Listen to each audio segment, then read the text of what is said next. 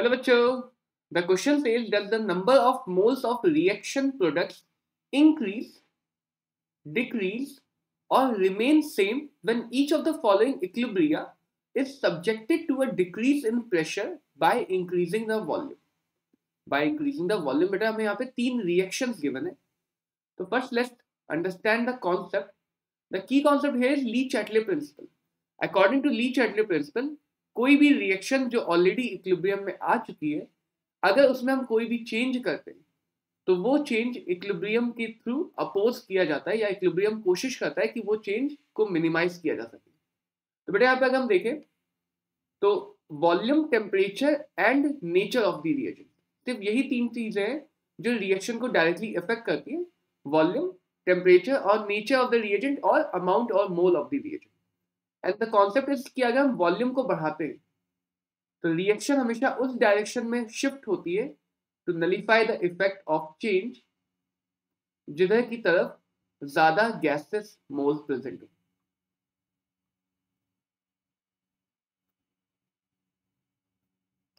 So we can simply directly remember this fact that the increase in volume shifts the reaction or equilibrium towards that side which has higher amount of gaseous mole. And similarly, if volume is decreased, then the reaction will shift towards less gaseous mole side. तो बेटा अब हम यहाँ पे एक एक करके पहली रिएक्शन को देखते हैं. The first reaction is PCl5 gaseous reversibly gives PCl3 gases and Cl2 gaseous. ना अगर हम यहाँ पे देखें बेटा तो प्रोडक्ट साइड में हमारे पास टोटल 2 मोल्स गैस है एंड रिएक्टेंट साइड में हमारे पास टोटल 1 मोल गैस है. तो वी कैन सी हियर कि if volume is increased, pressure को डिक्रीज किया by increasing the volume, volume को चेंज होगा तभी प्रेशर का इफेक्ट आएगा. अदरवाइज वॉल्यूम कांस्टेंट रखते हुए अगर प्रेशर चेंज होगा तो उसका कोई इफेक्ट नहीं आएगा. तो वॉल्यूम इंक्रीज की गई, reaction should move towards more gaseous mole side and product side में gaseous mole ज़्यादा है. That means this reaction will move towards the equilibrium will shift towards the product side. So we can say that mole of products, amount of product will increase for this first reaction. Product amount बढ़ेगा. Now let's see the second reaction. The second reaction is calcium oxide solid plus CO2 gaseous reversibly gives calcium carbonate CaCO3 solid. तो बेटा अगर यहाँ पे देखें तो product side में 0 मोल gas है, गैस के मोल है ही नहीं, सॉलिड ही है दोनों.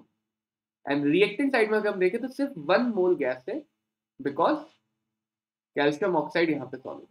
यहाँ भी वॉल्यूम इंक्रीज ही की गई, इन तीनों पार्ट में वॉल्यूम इंक्रीज की गई है. तो क्योंकि बैकवर्ड साइड मोल ज्यादा है तो this reaction will shift towards backward side. The equilibrium will shift towards backward direction. और अगर बैकवर्ड डायरेक्शन में शिफ्ट करेगा तो mole of product will decrease for this particular equilibrium. The mole of product will decrease for this particular equilibrium. Now let's see the C part. The C part is 3Fe solid plus 4H2O gas, 4H2O gas in equilibrium with Fe3O4 solid plus 4H2 gas. यहां पे अगर देखें तो product side में Fe3O4 is solid but hydrogen is gas, so 4 mole gas are present at product side, and in reactant side iron is solid and 4H2O vapor, so 4 mole of vapor or gas are present on the reactant side. अब बेटा यहाँ पे देखें तो क्योंकि दोनों तरफ moles equal है तो वॉल्यूम बढ़ाने से इक्विलिब्रियम पे कोई भी इफेक्ट नहीं आएगा, यानी कि the mole of products will remain unchanged, will remain same. क्योंकि यहाँ पे किसी भी तरफ मोल ज्यादा नहीं है, कम नहीं है, तो इस केस में इक्विलिब्रियम पे प्रेशर या वॉल्यूम का इफेक्ट नहीं आ पाएगा.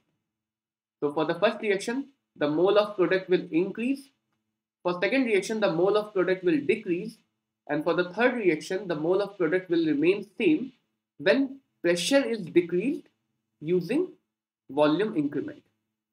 Hope this clears this question. Best of luck. Thank you.